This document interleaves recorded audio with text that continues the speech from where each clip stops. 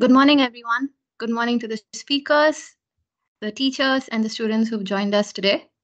We're very excited to have all of you. Welcome to the Future Career Snippets Students Chat with Experts, organized by the SEER, STEM Alliance, Scientix, and STEM Career Advisors Network.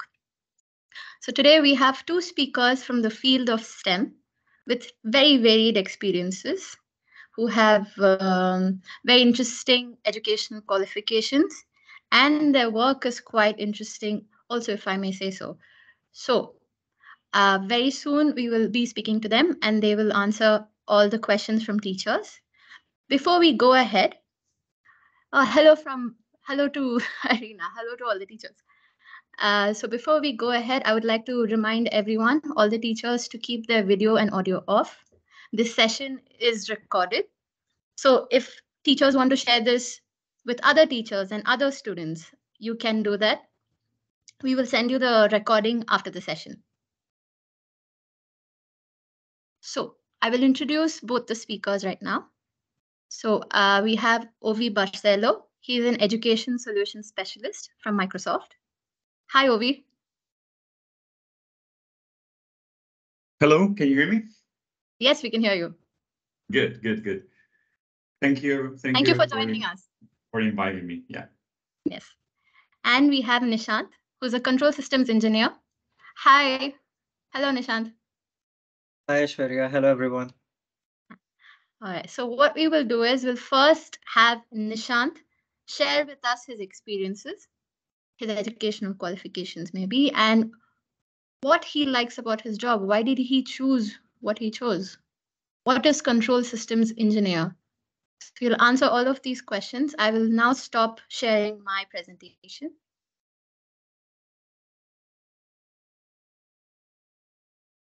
Yeah.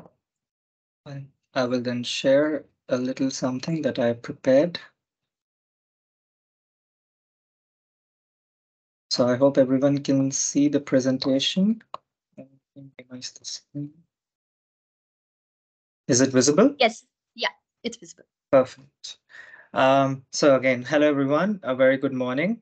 My name is Nishant Chowdhri, and I'm very happy to be a part of this seminar today. I just prepared a small presentation just to give a very basic introduction about myself, and hopefully I can answer the question which Ashwari asked. So my background, I come from India. The name of my city is Indore, which is somewhere located over here, almost in the middle of India, just to give everyone a picture of where I'm coming from. Starting from my education qualifications, my bachelor's I did from 2013 to 2017 in India itself. I did it in mechanical engineering, and my main focus was more on manufacturing technologies. As a child, I always used to wonder whenever I used to see big machines like ships or aeroplanes. I don't know. I always had this curiosity to think, how are they even making it? Where do they even start making it? It's such a big machine. As a result, I think my direction got aligned towards manufacturing. And that is where I did my bachelor's in. But and sorry, just to give an idea, this is a couple of pictures of my university. It was quite a new university, so you see a lot of empty land over there, but it was a very good time. And while I was doing that, I did realize that I had learned a lot of theoretical knowledge, and I also developed a bit of passion for cars in general. I always used to like them from a child as well. So I decided that I would like to pursue further education, maybe in the field of automotive. And I was just looking for programs, and the one at TU Delft, which is where I have done my master's from, connected very well to me because they were teaching me about the dynamics of the car and controls of the car. So when I say dynamics, I mean you try to understand how a car moves. You try to understand the equations through which you can calculate how fast the car is moving, how much the car is braking, steering, all the basic things that we do in a car when we drive the car. And as you know, the future is more automated driving, things can happen on its own. This automation is coming in many different fields. So the second part of my master's was designing control systems so that the car can steer on its own, it can brake on its own, or it can assist the driver. If the driver is unable to do something he or she wants to do, then the control can give that extra help to the driver, which we call assistance controls. So during my 2 years, I studied this vehicle engineering in a very good universities, in a very good university, Delft University of Technology. Again, just to give people some overview, this is how the university looks like. Really lovely place to be, very intelligent people. And I show the picture on the left because it is kind of iconic, so to say, this cone-shaped building which you see at the rear. That's the library building, and it was always a pleasure to go there and sit down with friends and study as well. While I was doing my master's, my professor also put in a lot of faith in me. I was doing well in his class. He also appreciated my hard work. So through him, I got a chance to do my master thesis in Brussels. Actually, in Belgium, I lived for 5 or 6 months, more or less, and I worked with Toyota. This is quite technical, and I don't want to bore you guys with the technical part of it, so I'll just keep it short. It was more on designing a controller, as I said, which can drive on its own. This controller can steer on its own by itself, and it can brake as well. So you can slow down the car automatically, and then also you can change lane and avoid certain collision.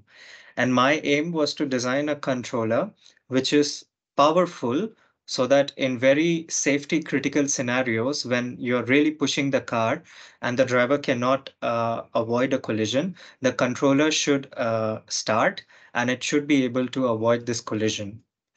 So this is just a small simulation, one of the simulation results from my master thesis. I hope it works.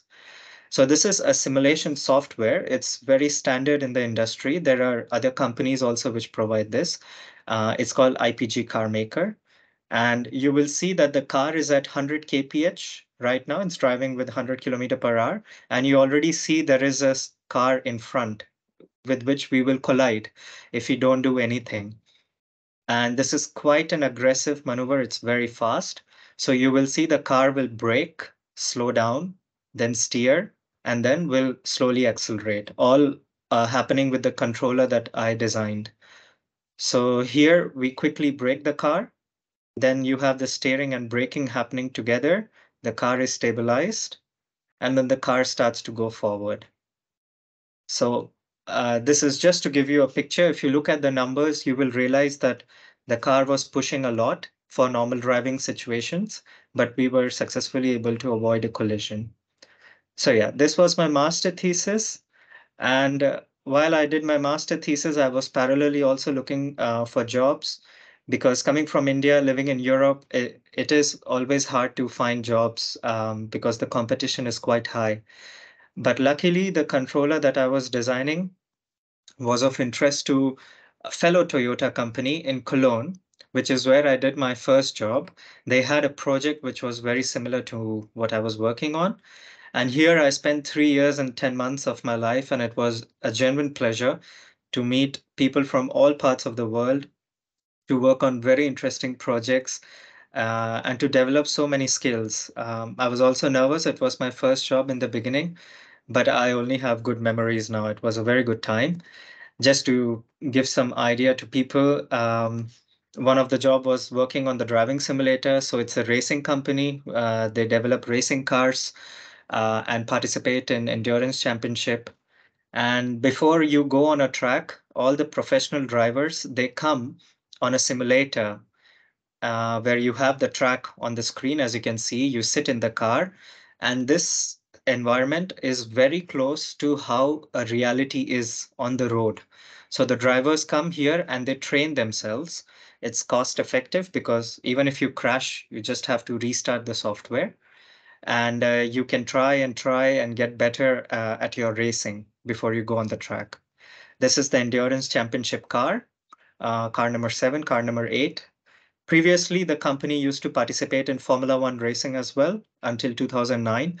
So there's a very cool museum over there, and this is a picture of that museum, and you can see the car hanging is Formula One and Formula One cars as well here. And this is from last year, the championship winning trophies. They had it on the display at reception, and we all got a chance to go there, check it out, and take some pictures. So as I say, it was a very lovely time spent over there.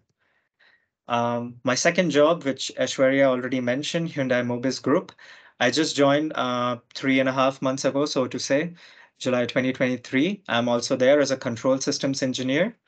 But over here, it has nothing to do with racing. I'm back on passenger vehicle cars, which is also challenging and interesting because you have a lot of scenarios to cover. So on the left, this is a system which they made, which became very famous actually. It's called crab walking. If you look at this picture, it looks like a crab walking by. And the whole idea is you can just park the car. You don't have to turn or anything. You just stand in parallel. The wheels will turn and then the car slides in. So it's called the e-corner system. I haven't done anything about this. This is already what they prepared last year, but I found it really cool. And whenever you develop something, you have to test it on a car. And one of the test tracks we have is in Germany. It's very close, actually, 1.5 hours away from the company from Mobis.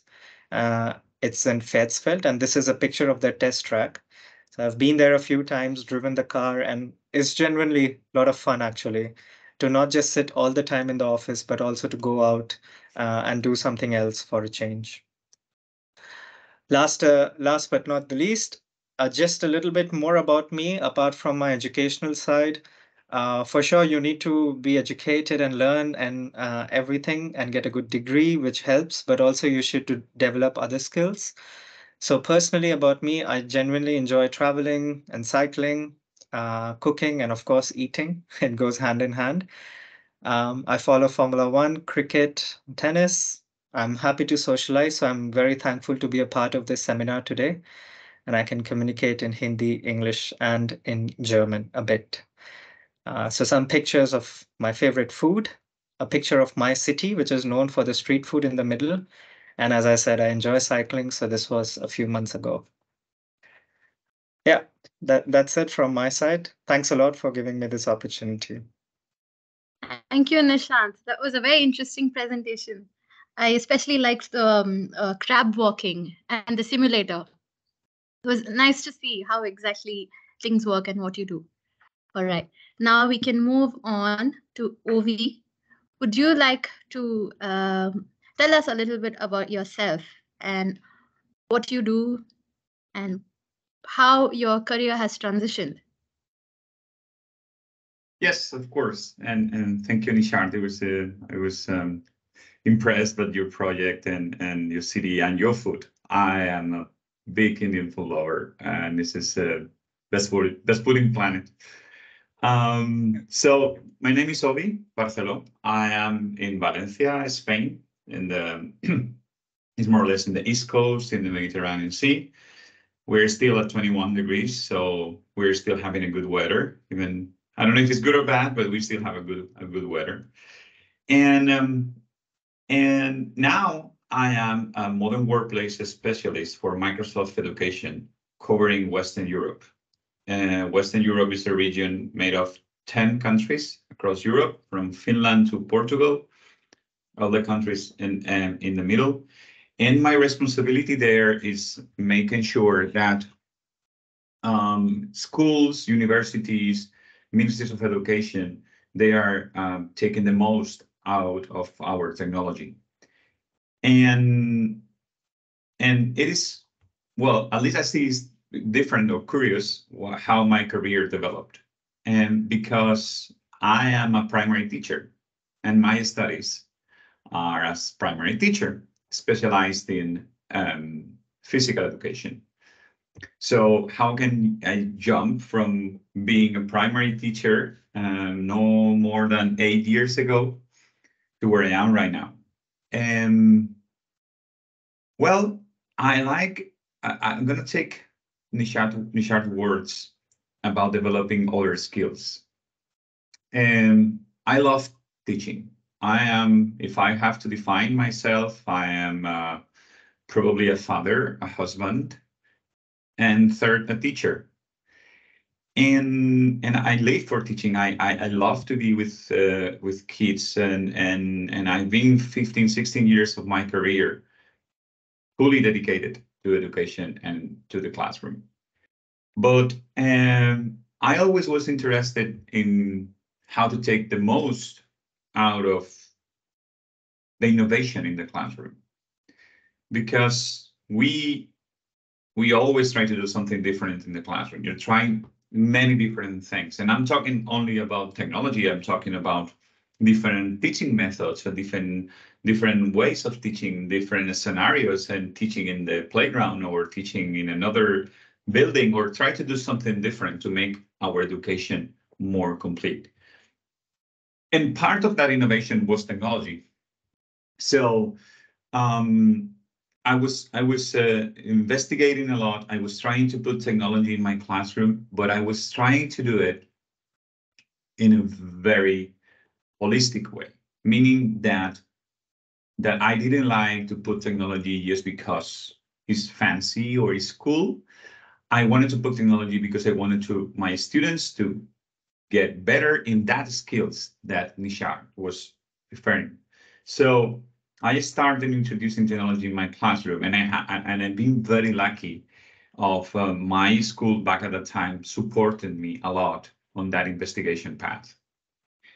That skills that I learned during the way made me get in contact with big tech companies.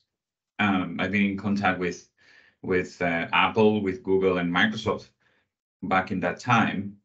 But as I said, I had one idea in mind in how technology should be implemented. And among all these options I had in big techs, Microsoft was the one that really fits with my idea of how education and technology needs to live together. And then I start working with them and explaining to other teachers, because one of the skills that I learned during the way is that you need to share what you learn. Because I have that thing that is, if I have one apple and I give you my apple to you, or an orange, we still have one apple between both of us. But if I have an idea and I give it to you, we both have one idea. So we are sharing ideas is the best thing you can do, because you are multiplying your ideas among your community. And that is why I always try to share.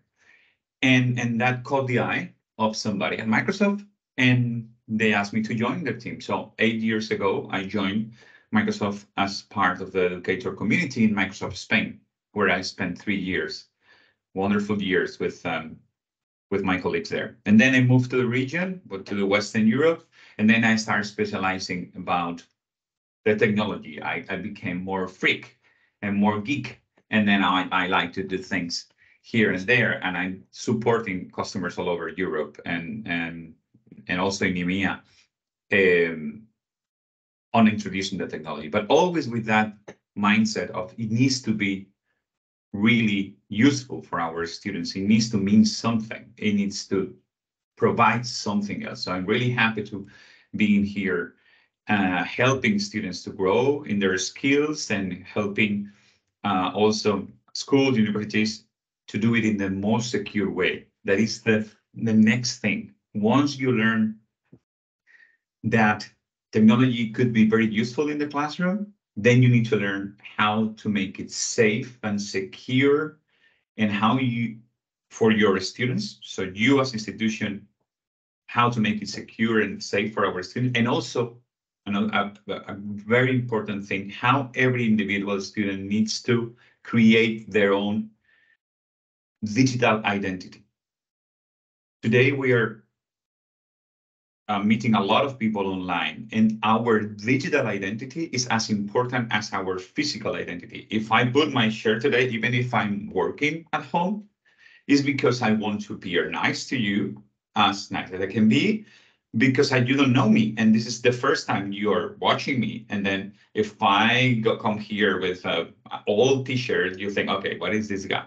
So the same is part of the digital thing. If you're writing things badly, if you don't take care of what you're saying, if you're a bully, if you're a hater, that is your image against the others. So that is also part of my job, how to teach students how to behave on digital in a digital world.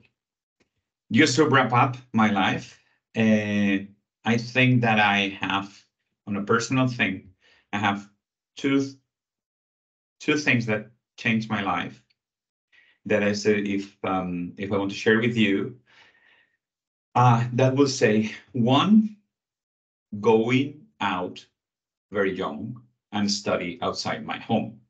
And I went to Sweden with some colleagues from my university and spent time there when I was 20 years old by my own, very cold, very dark, but it helped me learn a lot. Meeting people from other cultures, meeting people from other parts of the world is super important to grow as a person.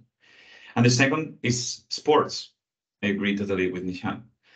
And from my point of view, start thinking of running a marathon is something that really, really helped me in my life, because it's just very hard to train, to go every day out, no matter if it's raining or it's dark, to train, to work out, to get ready for the marathon. That helps you in your mind and in your body.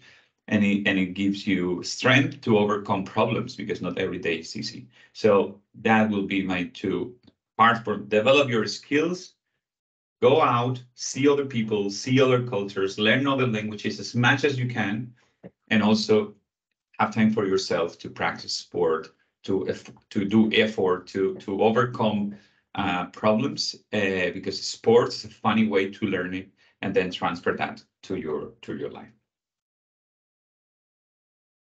Thank you, Ovi. Thank you for sharing with us. I liked the going out very young to study and explore the world part in particular, because both of you seem to have done that. Both of you seem to have left home to explore new things, to study, and learn more and tap your potential. Thank you. Looks like we already have a question. So this is addressed, let's say, to both of you. What is a typical day at work like for you? Ovi, would you like to go first? Of course. Or Nishant, do you want to go first? And see it. Okay. No, I mean, I can take. I see that you're a spotlight, so you're bigger. You go ahead. No, both of you are on spotlight. Oh yeah. Thank okay. you. Okay. You Both go of you, ahead. yeah. I'll give you a few minutes to breathe now. You gave a very lovely introduction, Ovi. It was quite interesting to hear about your story of your life and how you have progressed in your career. Good question. What is a typical day at work for me? I mean, there is always an easy answer. A typical day of work will always be go in the morning. What I do is first 20 minutes, I actually read the news, what has happened around the world. It's not just this technical side of it that I want to improve in, but also you need to know what's happening around you. You need to update yourself. So first 20 minutes is grab a cup of tea and just read what is going on around the world. And also look at my calendar and plan my day accordingly. It's always important that I prioritize things, because there are 3 to 5 things happening parallelly, and you need to know which one needs to be prioritized first, and accordingly you start working on it. Meetings you try to prepare beforehand, of course. You have usually, I think I'm working 9 hours if I include the lunch break as well, and a bit of tea break and so on and so forth. But I think my important answer would be how you approach your day at work. I think that makes more of a difference than what are you working on and what is a typical day. Um, I realized quite in the beginning that you spend, as I said, 9 hours of your day at your workplace. and we all are social beings inherently. It is important that you also communicate with your colleagues, you chat around with other people, and that is why, luckily, my last job and this job, I have both the jobs. I have people from all over parts of the world, and that is very interesting. When you have a small tea break or something, you talk for 15 minutes. There's so much to learn from their experiences. And secondly, the every day you try to be curious to learn something new. If that motivation can come every day at work, it will help you move forward, even at your normal work. Be it at the track, when you are at the track, you can simply sit in the car and drive. But you can ask some people what they are doing. You can try something new on the car. It's always that willingness to learn, coupled with the fact that yes, you talk to people, you try to understand what is going on at work. That I think helps you move forward, and you will be more productive at work if you have a good work life social life balance. So as Ovi said, going for a run, let's say start with a run. Marathon would be amazing, but at least a run or sports or gym, whatever works for you, it helps you to be motivated at work, because a typical day can simply be sitting in front of the laptop trying to code something, try to make a controller, getting frustrated it's not working, and then it's a declining slope. That's where that balance of work life social life helps to keep you motivated and focused, actually. And if during at work, if you're still frustrated, then there is no harm if you know your colleague to take a 15-minute break, just have a chat, and then get a refreshment, so to say, and that helps you move along in your typical day at work. So yeah, that's from my side. Thank you, Nishant. And what about you, Ovi? What's your typical day like? Well, technology is here to help us, and and after the pandemic specifically, I work at home. I'm a home office, so it has this virtual background, but here is my office, my at home, and I I drive my home to school, my son to school every day, and I'm here sitting down mostly in team meetings. So for me, working with customers all over the world and with teachers all over the world and with colleagues is my normal day. So I spend a lot of hours sitting down here. Um, it's good because I'm at home and I can balance my social life, but I totally agree with Nishant. I mean, I'm missing this human contact. So I try to travel and see my colleagues as much as possible. And also it's a very important thing, and I want to be super brief with this because it's exactly what Nishant said. Find time for you and your family and your sports during the day. I learned one thing. Working in Microsoft, working in a big tech could be super demanding. I don't have schedule. I can work 9 or 10 or 5 hours. So it's super flexible, but you need to find time for yourself. The world keeps spinning. Even it is hard to say, okay, how am I going to go now for 1 hour walk or running or gym or whatever? It's impossible because there's a lot of things to do. Yes, please do break, fresh up your mind, and then come back. Same with your homework, students there, or with when you're assessing exams. I mean, yes, there's a lot of work to do. All we have a lot of work to do, but you need to balance your personal and your professional life, because for your mindset, it's very important you have this break. So this will be my day. Let's put it this way. Yeah, and I will just quickly add on to it, Ashwarya, just a minute before we bring the next No, question. take your time. It's okay. It's something I also realized that, if you want to become good technically, you have LinkedIn Learning, you have courses available on EDX and whatnot, and you can become good at it. But the world is so connected now. It's such an international community. It's not just the technical side when you think about work. It's about really how you present yourself, what you learn from others, how you become a part of the team. That's something I think almost every industry is looking in a potential candidate. So it's not just the technical side, it's also the social side, which matters a lot because we are such a global community now. Yeah. Okay. Thanks to both of you for answering this in such a interesting way. that how life outside of work also has to be thriving. You have to be doing different things, and that way it impacts your work also. And we have a second question. So it says you have both mentioned your contact with influential teachers and professionals. Did you have other important mentors throughout your career?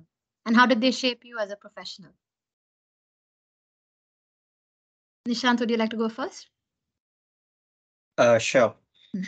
So first, I'll just start with teachers. In my bachelor's, there was one university professor who really put faith in me, who I could see was always also pushing me, challenging me, but also helping me to grow in my technical side at that point, being purely in the education stream. He and also when you apply for international universities from India, you also need recommendation letter. And he did give to me. It's always done in secrecy. You get a link and they upload the letter. So I never knew. But at one place, I actually needed to upload a PDF. So I went with very shaky hands and I requested him, can you please give me that reference letter? Because you should not know what the other is writing for you. He did give to me, and then I read that 2 page, and it was a beautiful experience to just read that. How much a teacher can influence you in your personal life. It was really special to me. And second, what I mentioned in my master's, again, you left your country, your people, everything. It's a totally new environment, and you have to prove yourself. That why a professor supports you, for example, there are 100 other candidates. What's so special about you? So I also worked equally hard. I did well in my exams. That's always an indicator for a professor to know, okay, if a student is technically doing well or not. For me, exams are always healthy, I always think. And then he was the one who opened the doors for me in Europe to give me this chance in Toyota. And one thing led to another, and now I'm in the working stream. But always to crack that first job, especially when you're a non-European, it's hard because of the rules and regulations in Europe. So these two people, hands down, they shaped up my career where I am. And other mentors, for sure, parents, family. Like studying as an international student is very, very expensive. In US, maybe you can get a lot of scholarships, but I think Europe, it's not that much. So to have the financial backing from my parents, I cannot neglect that even a bit of it because I am again where I am because of them. And also the social skills that you learn from an early age to work hard, to be sincere, to don't lie, all those basic things, they come in handy. They shape you where you are. So my parents, my two professors, and my sister, they are really the ones behind me. That's so sweet. And Ovi, what about you? Well, I would say something that also helped me in my career. Again, Nishar said a very important thing about learning.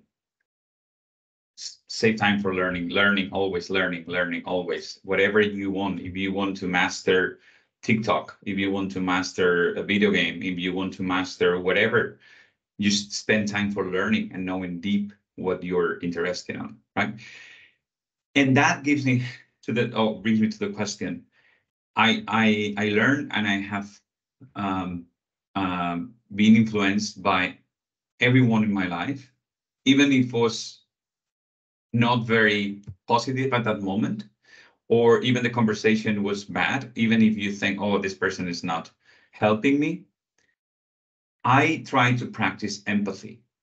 And empathy is one of the things that I believe drives the world. This is my personal opinion. You need to put on the shoes of the other person. Why is this person telling me this? Why is so aggressive or so negative? Or why is he or he saying this to me? Maybe there is a reason. And whenever you empathize with the other person, when you put on in their shoes, then you realize that maybe you have more in common, or maybe you realize why isn't under a lot of stress, or is I said something that it was not good or appropriate. So again, you can learn from everyone, and everyone can give you this little hint that wakes you up and make change things. but you need to practice empathy. Why this person is helping me, but at the same time, why this person is not helping me. Why are they're screaming at me, or where they are telling me these such of terrible things. Relax, try to take perspective, and try to learn. Practicing your empathy, I think, is very important. Thank you, Ovi. I was wondering, before we move on to Luigi's question, what are some key skills that you need in your job? The most important ones. For me, following up, for me, empathy. I am working in a commercial company. I need to sell. I mean, we need to be honest. It's not all aspiring. I need to sell and our computers and our software and our platforms. And this is something and sometimes the conversations are difficult, of course. And people say, oh, you are too expensive, or you are too whatever. Well, practice your empathy. What is this person wants from you? Why is saying that? And then put on their shoes. I think one of the skills for me, empathy. I like the honesty. All right. Nishant, what about you? So of course, there are two answers to it. One is the technical side. So I'm mostly working on softwares on which we develop controllers. So you need to know the software for sure and have some experience. That is one skill to have, to know the technical side of the software. But this you learn over time. That's not a problem. I think because my current company, we are developing control logics and selling it to other companies such as Toyota, Volkswagen, BMW, all these companies. So my point being, it is a company which generates revenue by selling a product. And you have strict deadlines. You have statement of work, and you have to work on it every quarter. You have review on what's your status. So based on this scenario, in this background, I think the most important thing I've realized is, as you said rightly, honesty and transparency. If you have been given a task and you're struggling in it, better let your counterpart know, or your manager know, because he has to plan and then report it to your customer who is at the end purchasing it. So having that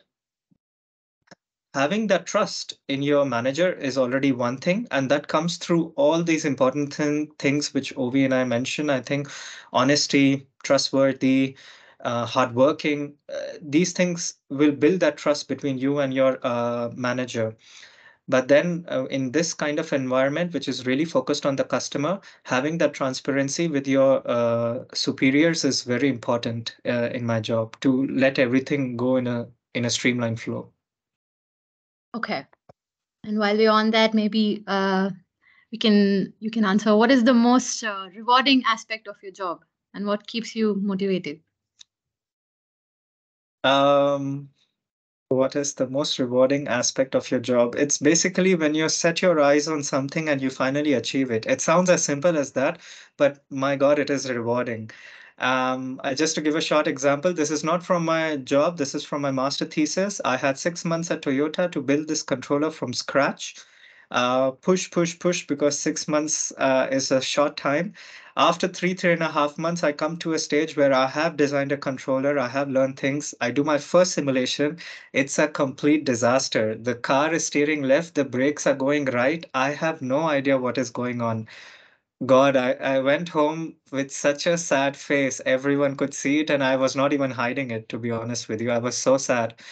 Um, at that stage, all you do is take a step back, take a couple of days off, because your brain is spiraling right now and you can't understand what. And I broke everything, all that complex thing I made. I broke it down and I started again piece by piece, and this time checking each and everything and really pushing as much, because I only have 3 months left now. After 2 months, I again piece by piece reach to that level, do my simulation, and voila, it ran, and it finally did what I wanted it to do. And that was genuinely the most rewarding experience. When you set your eyes on something, you will go through a lot of failure. You need your colleagues. That's when teamwork becomes so handy. When you don't know, they might know. So work together, try to communicate, and then when you achieve it, Yeah, that's great. And then the funny thing is, once you have achieved it, you are like, I can do this, I can do this, I can. Then the brain is working in such a constructive way.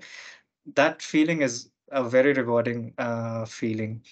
And I think it goes hand in hand in what keeps me motivated as well to strive for that, to achieve that target. And what keeps me motivated, curiosity, willingness to learn something new, be it technical, be it non-technical, but just at the end of the year, I kind of evaluate myself. Did I learn something new?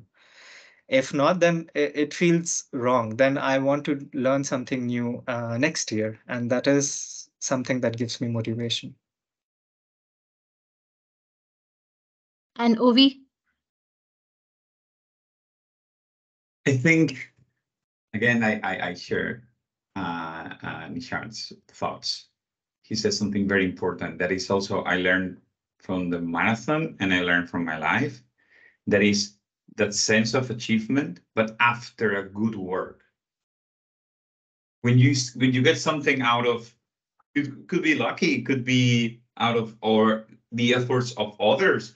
But when you realize that due your effort, your learning time, your nights sleeping poorly, your effort, your mistakes that you needed to stand up again and go running, and then finally you got it, then is when you really enjoy and motivates you because all the effort is the worth it part. I mean, the result is made of on your effort, and then you feel super proud.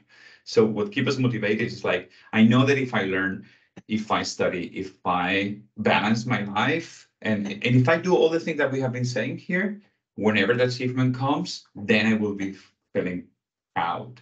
And nothing is better than feeling proud of your work.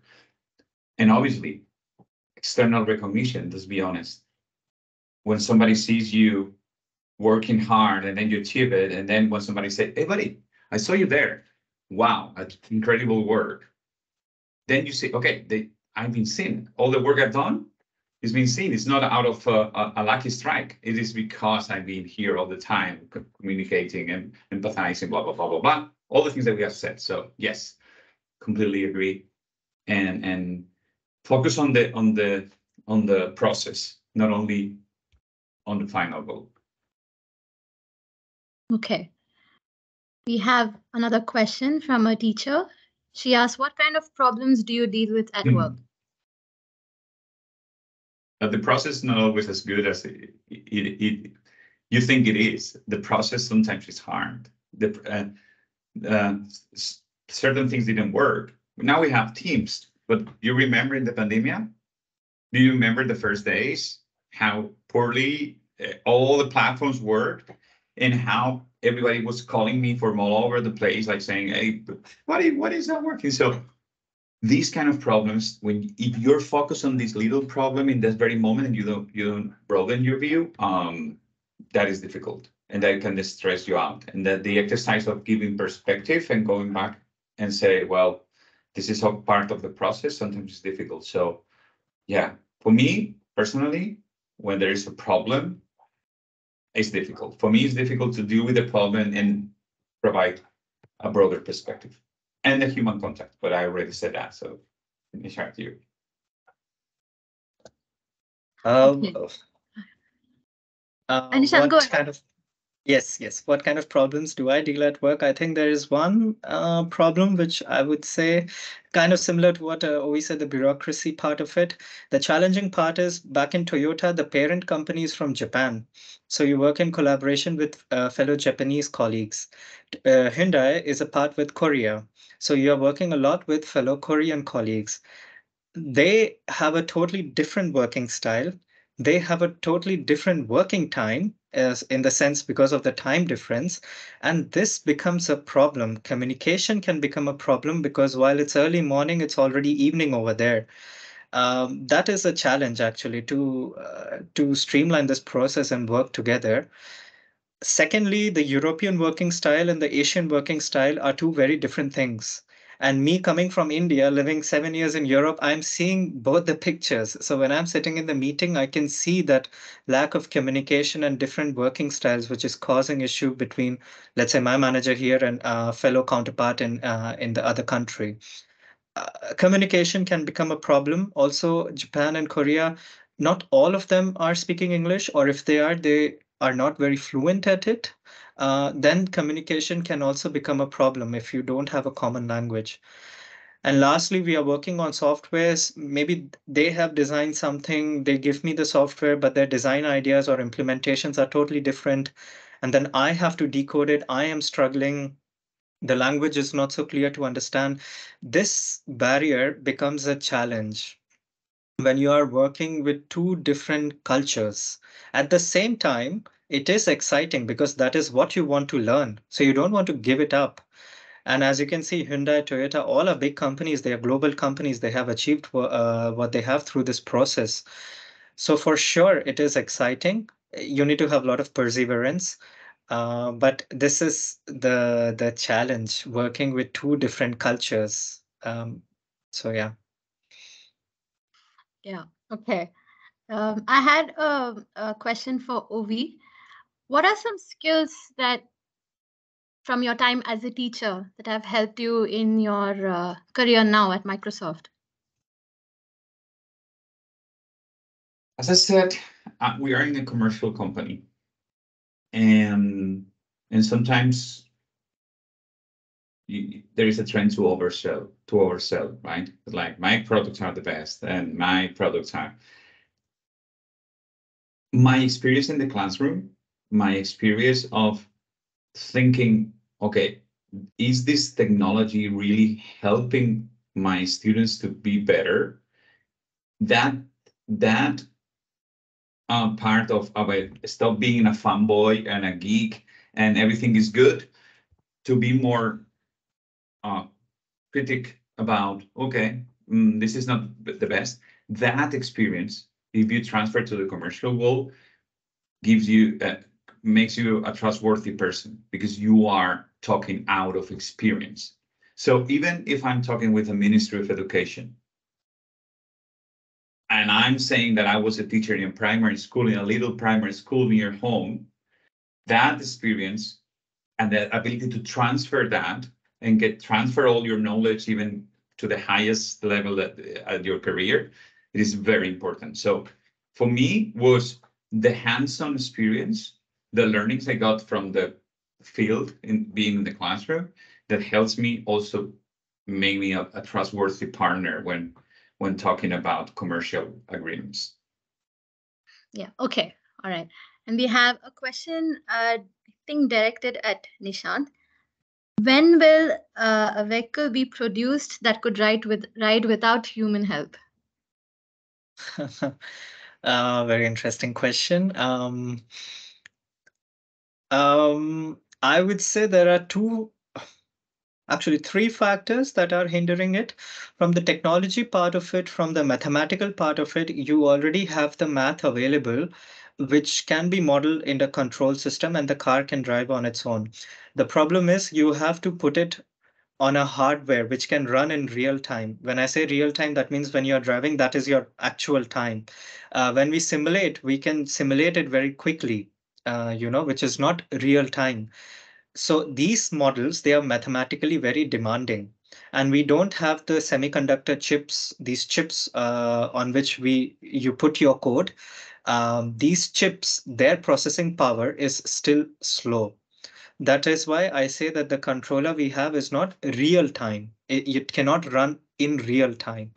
So, but you can see in the past 15 years from 5 megabyte hard disk drive to, I don't know, 64 gigabytes, 128 gigabytes. In 10 years, the technological part has changed so much in the whole world. I'm sure the semiconductor industry will also come up with chips which can handle such complicated code.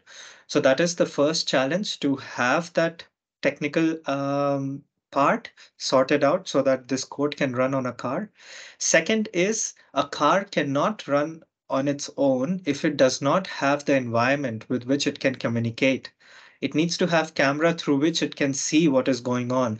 Now, if you have a road which has no zebra crossing or no signals or no signs, let's say 50 kph is the limit, the car wouldn't know. It won't know what to do. So it's not just developing the vehicle itself, it's also improving your environment, your infrastructure. While European countries and US maybe have that infrastructure, many other countries are still struggling with it. And I know some parts in India also will take a long time to get the roads properly developed, to get the signs properly adjusted.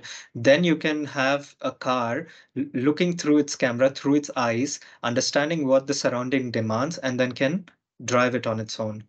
And the third part, which is also a big part, is the government challenges. For example, if a crash happens, someone gets injured, who is the responsible person? Is it the owner? Is it the manufacturer? Who takes the responsibility? There is other side of it as well, not at all related to technical part. So yeah, I would say the technology is there and it for sure is the future because people have the willingness to have it. The trust will come later because even I will be scared for once to not touch and everything is moving on its own. But the trust will develop in time. It's the infrastructure, it's the computational power and the government policies which needs to come in place.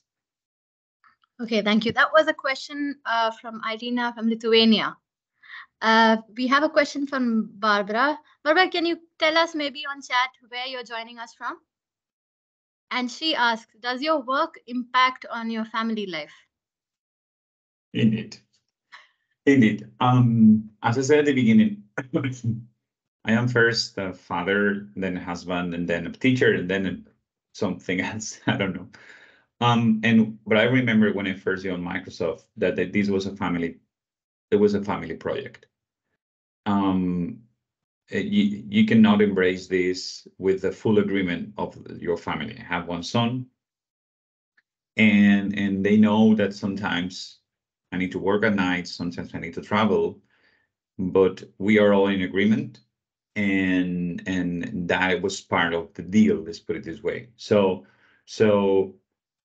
first of all, we need to create with these jobs that require so much time, require also a family agreement. So if we are all on board and we know what we're facing this together with the good and the bad things. And also, again, it's time, when I said time, save time for your personal life and your sports and your mind, save time for your family. Whenever you are with your family, you are with your family. And you don't have a phone, you don't have an eye put on the computer, something is coming. So even sometimes, and I learned that from my father too, sometimes it's not the quantity or the amount of time, it is the quality of time you spend with your family. So when you cannot offer quantity, you need to offer quality. So whenever you're in your family, 100% with them. Nishant, what about you? Yeah, this is a very good question. Thanks a lot, Barbara, for the question. While Ovi was answering, my mind was also constantly thinking, what should I say? Because Ovi and I are in completely two different shoes. I don't think so. It's anything related to work, so to say, my impact on my family life, because I am living in a completely different part of the world from where they are. And that's why I say it's a different situation compared to what Ovi has. For me, family time already changed when I left for my master's. It's kind of the same as when you're working. I must say two things. One thing is home office helps you. Okay, when you're at home and sometimes you are not being productive at work, there is no harm that you take a 15-20 minute break and you can quickly call your family and have a chat with them. So in a way that helps to stay connected. Technology has made a lot of difference. Like WhatsApp video call genuinely is a game changer, especially during COVID times. We realize it helps to have that connectivity to see each other. And second thing, what Ovi said, I will follow up on that as well. When I usually talk to them maybe 2 times a week or 1 time a week, but when I do so, I'm not multitasking. I'm not cutting vegetables and calling them. I sit down once a weekend, so to say Saturday or Sunday, I sit down and I genuinely give my effort and time to it and try to connect with them. There is a totally different life that I have developed over here with colleagues, with friends, and I'm happy with it as well. But that doesn't mean that I ignore family time. I also have to find time to give them time in my life. So this is what I try to do: get rid away of all the other tasks, sit down and give them the time that they deserve, surely. And this is one way to balance life. And also, usually once a year, I try to go to India. So whenever I get holidays, almost half of the holidays are already reserved for a trip to India to meet them. But I will confess also to eat a lot of food. And then I try to connect with them as much as I can. Okay, thank you to the students from IESS High School. Hi to all the students. I hope this is fun. Think of more questions.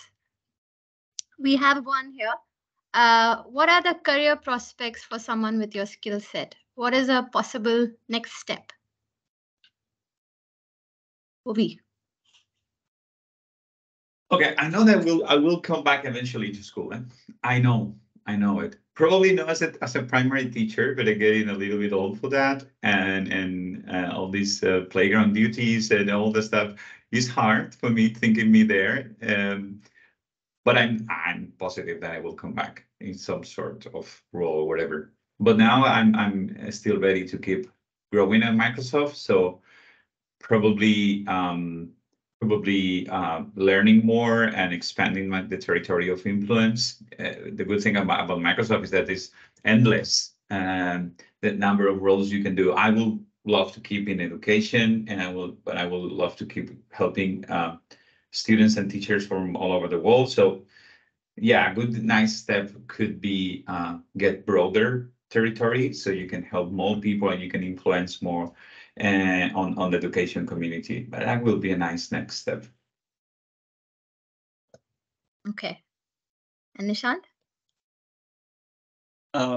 What are the career prospects with my skill sets? It's technical, so to say, with the automotive field.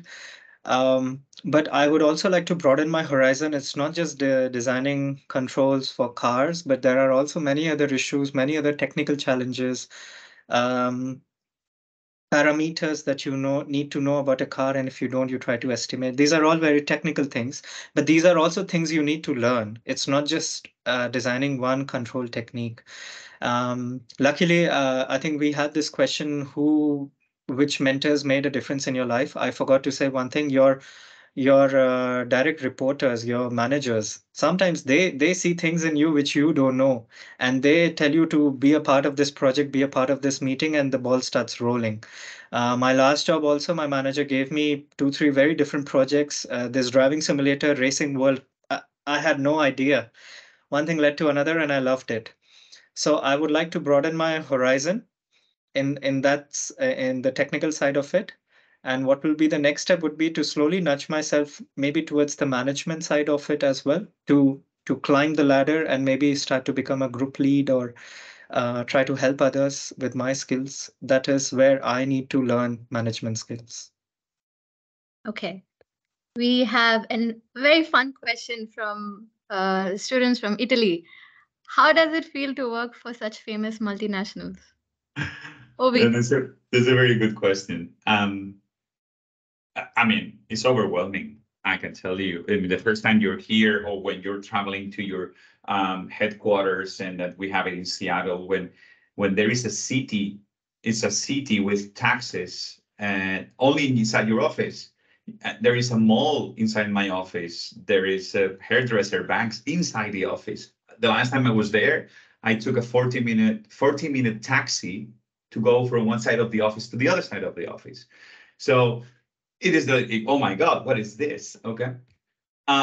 So yes, overwhelming.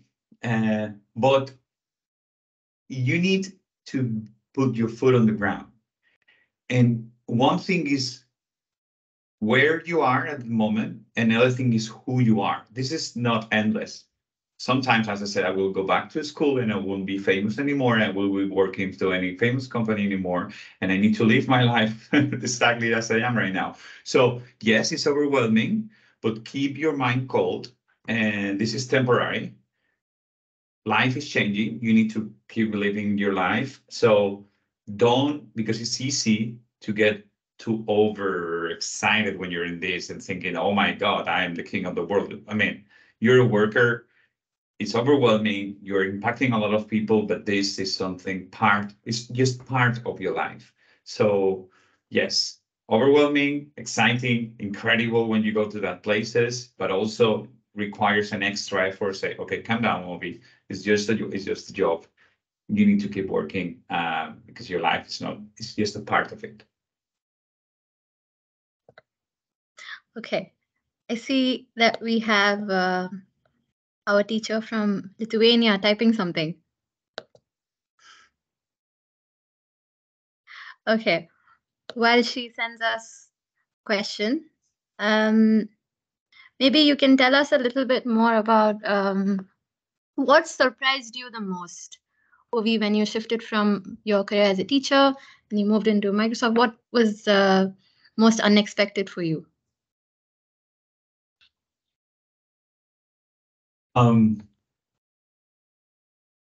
If I've never thought, honestly, but it was nothing unexpected.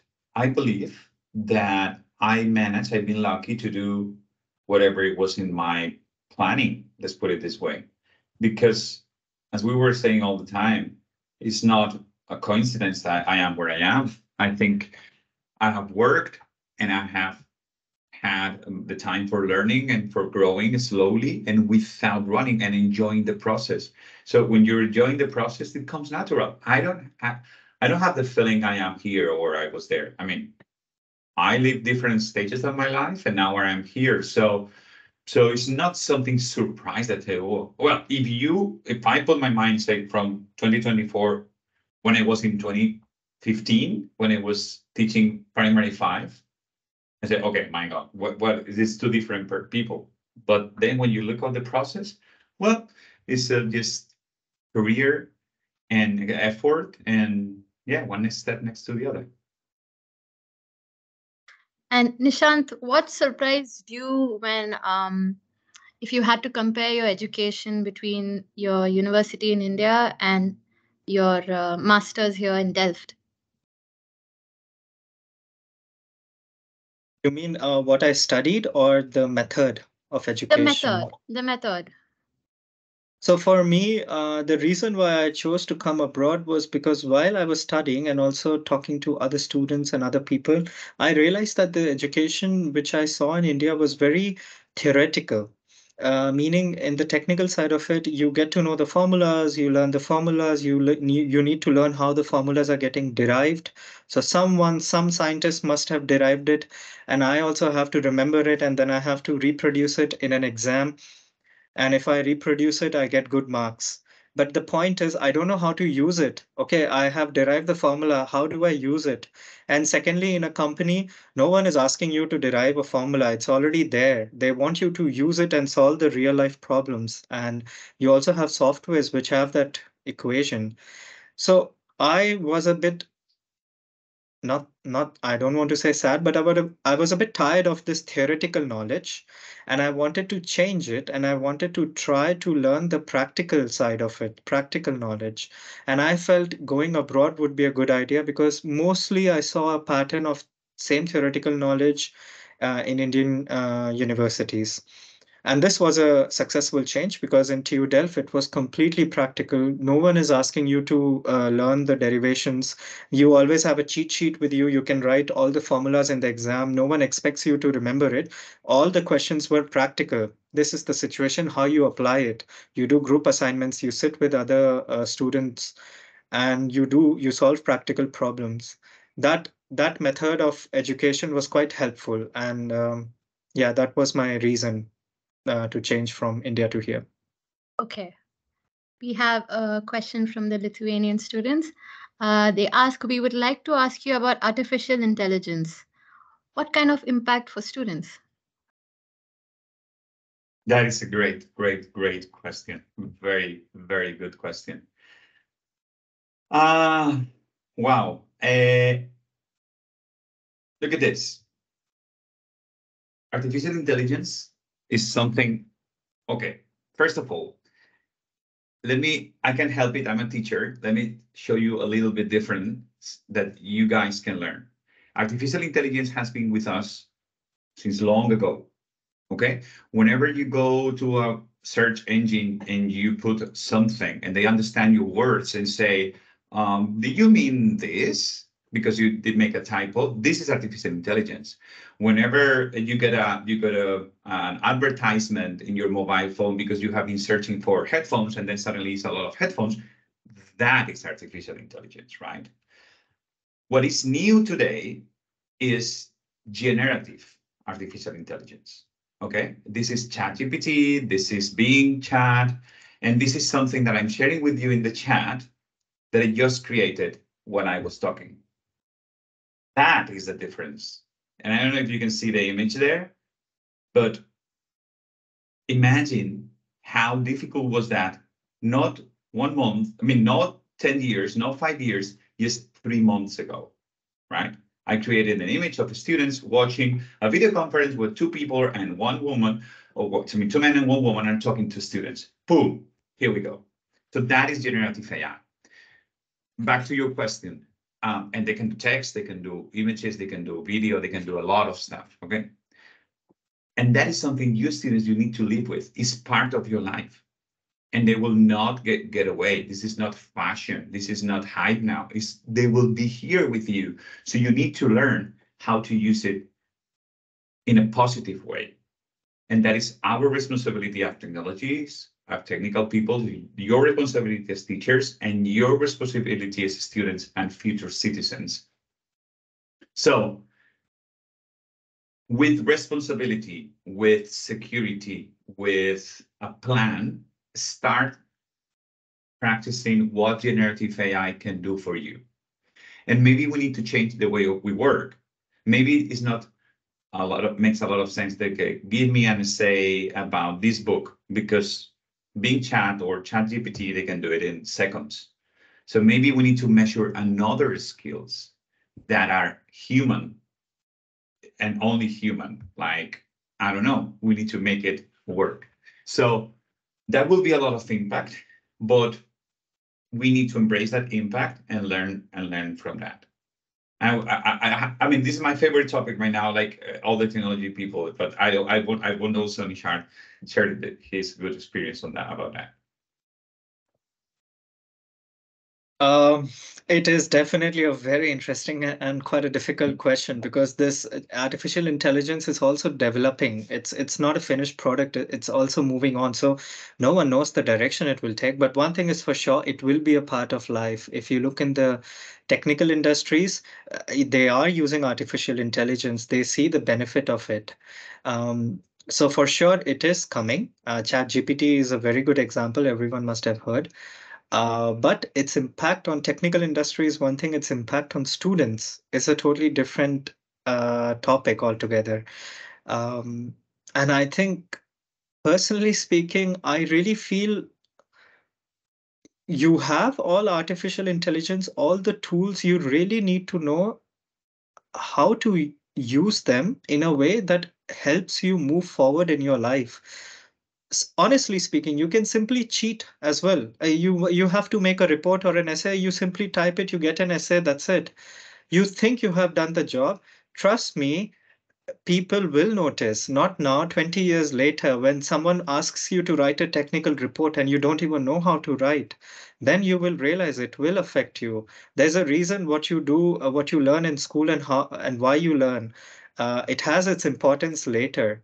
So really, it's all about those core human beliefs of being honest, being truthful to yourself, and then use tools like artificial intelligence can broaden your horizon like anything. There is so much knowledge out there to learn. If you're curious enough and you're honest enough, artificial intelligence can be a great tool for students as well as for teachers. That is incredible. I want to give a +1 for what Nishant just said. That is exactly What we've always been saying during all this time, enjoy. The path is not the fact of the essay, it's the fact that you need to learn because your life is long and you need to keep learning. And if you go only the results, you're missing the good part, which is the process. So yeah, kudos, Nishant, super, super good advice. And now I have a mic open about what would be advice to give a student interested in following your path. So we have said, we haven't met before, Nishant and myself, and you can see that people that could be successful, but it's not. I mean, it's like we are here now, tomorrow we will see. We both match in the idea of enjoy the process, make effort and learn all the time, and don't try to take shortcuts. If you have a passion for something, go for it, but go for it with respect, with hard work, with learning time, with effort, and with honesty, for yourself and for the rest. Let's take the example of a marathon that I'm a huge fan. What is the point of taking a shortcut and run instead of 42 kilometers, run 10? Yeah, maybe I go in the finish line and say, yeah, I take it faster than you. But what is the goal? You cheat yourself. So enjoy the process, but go for it. And I said, if you want to be a TikToker, why not? Future is, I mean, I studied as a teacher, look where I am, but I had passion. And the passion with respect, empathy, and effort is, and I'm not going to say like these gurus, you can do whatever you want. No, I'm sorry, but no. I want to be a NBA basketball player, but as much as I can, I'm not able to do it. So keep effort, give the effort, be honest. And if you're honest, whatever you reach it with pride. And this is very important.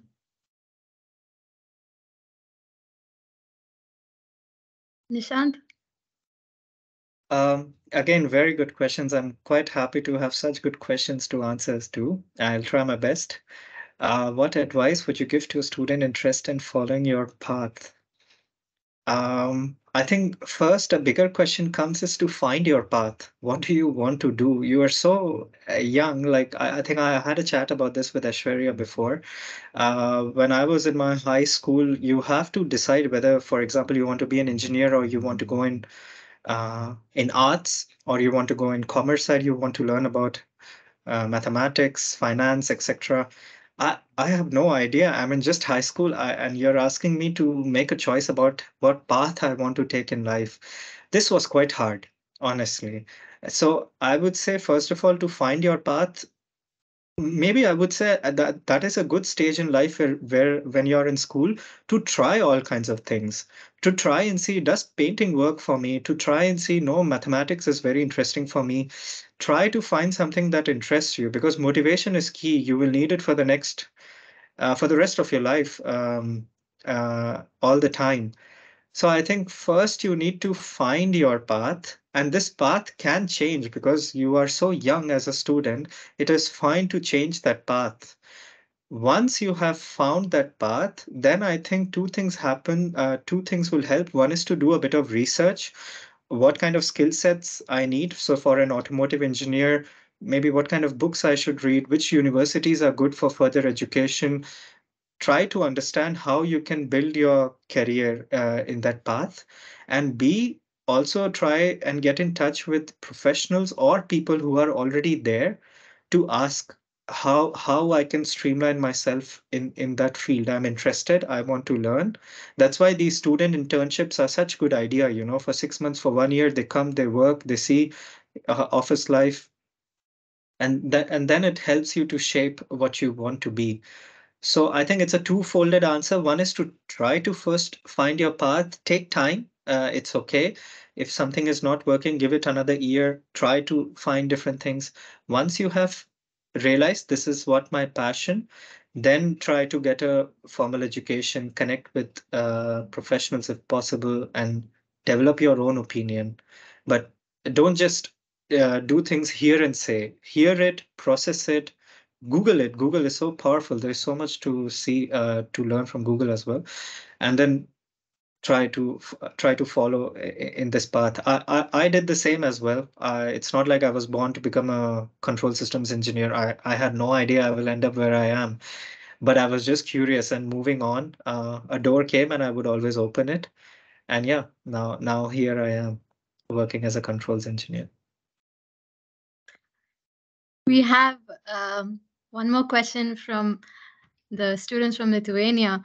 If you could turn back time, would you choose the same career path? Wow.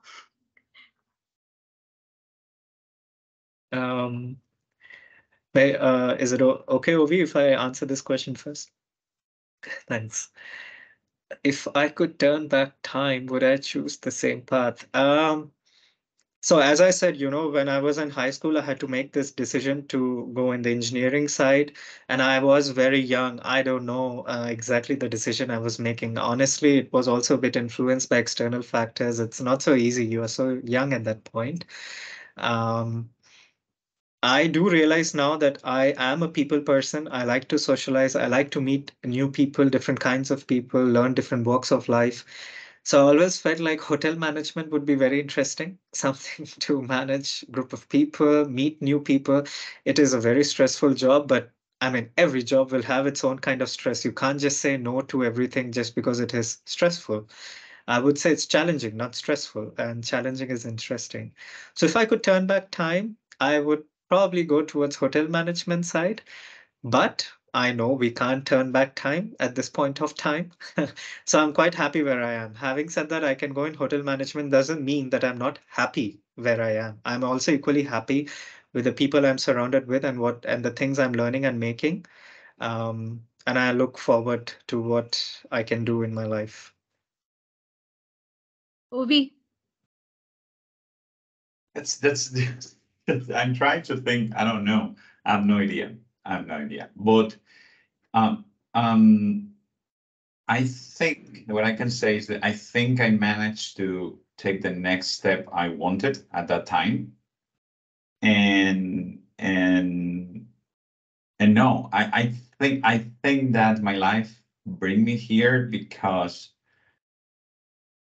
the passion I put in every step of my career bring me here. So if I start over again and I am the same person as I was, the same passion will bring me to very similar situations. So I am passionate about technology, about teaching, and no, I wouldn't change. Probably I will work for another company, I will work for, I don't know, but I think I will be part of the edutech industry.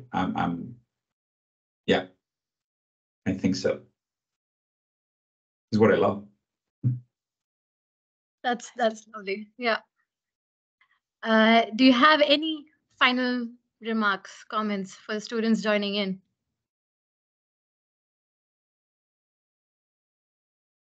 So just if I need to take three highlights of this conversation is live your life with passion, with respect and empathy for the others. Enjoy the process because we cannot go back in time. So the process is part of the result. So now you are in year 6 in secondary 2, but it will be the last time in your life you're there. So take the most out of it because all the learnings, the good and the bad, will form you as a person. And the person you will be tomorrow is the experience you're having right now. So take the most out of your day. Some days are better than others, but always learning. So respect, for me, and empathy.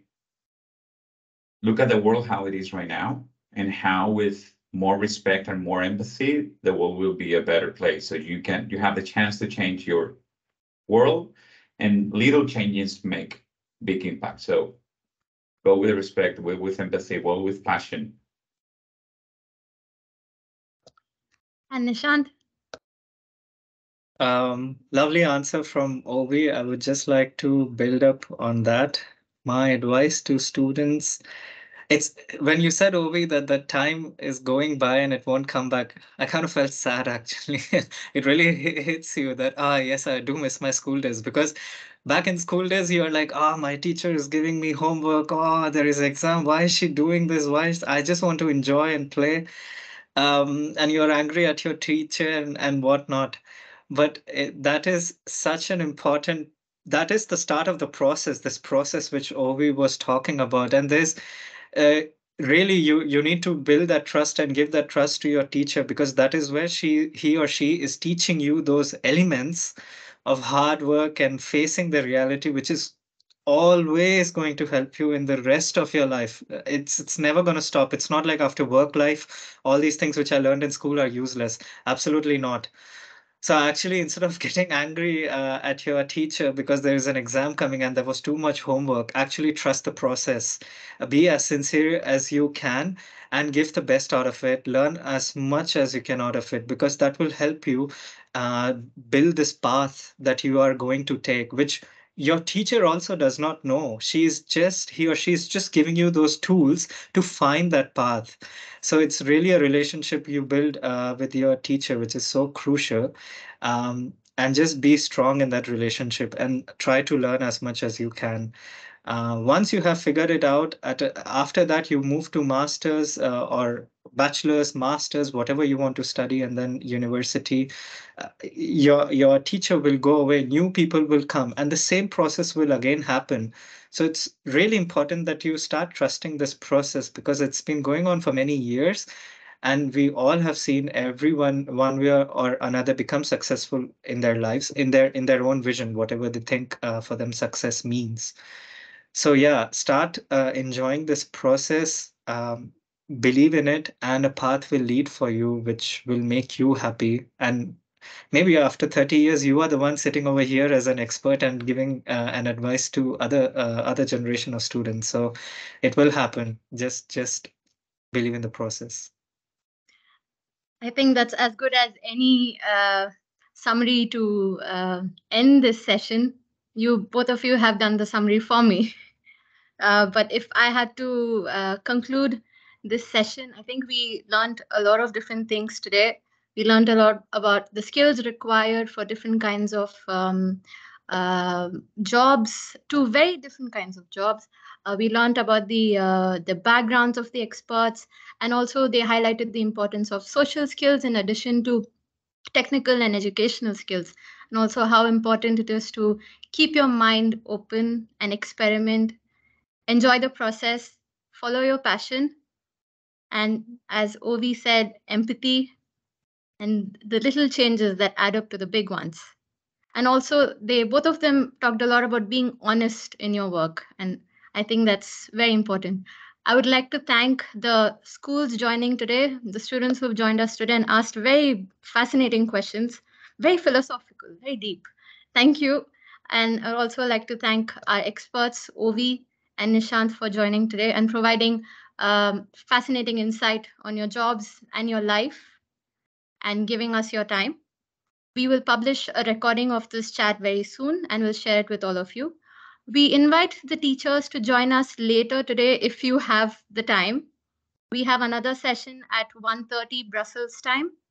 So if you can, please join for as long as you can. And if you have any questions, just send me an email. Thank you very much. We wish you a nice rest of the day. Thank you very much. Thank you. Thank you. Thank you. Wish you a good day. Bye. Thank you.